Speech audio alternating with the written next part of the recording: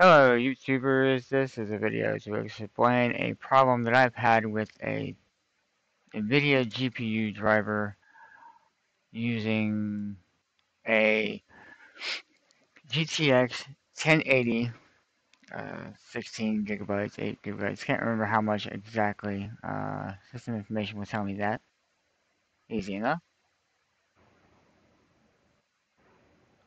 This is also with 418.81 drivers. This has been happening for quite some time though.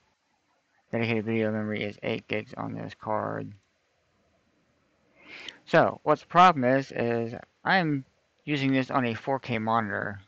As you see over here, 3840 by 2160 is the active signal resolution, despite my desktop resolution being at 1920 by 1080. Now, this happened literally just by clicking 1920 by 1080 in Windows Display Settings in Windows 10. As you see over here in the NVIDIA control panel, my scaling is set to be done on the display, and it's set to override the scaling mode set by games and programs.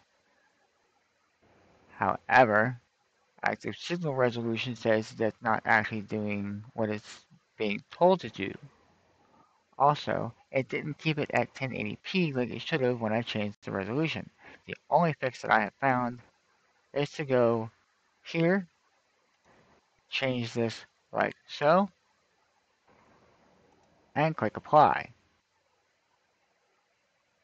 As you see, when everything comes back into normal focus, we now have 1920 by 1080 across the board with a refresh rate of 60 Hz. I think this is a bug in the NVIDIA drivers that should be fixed. And I hope this helps to explain the problem a little more clearly. Have a great day.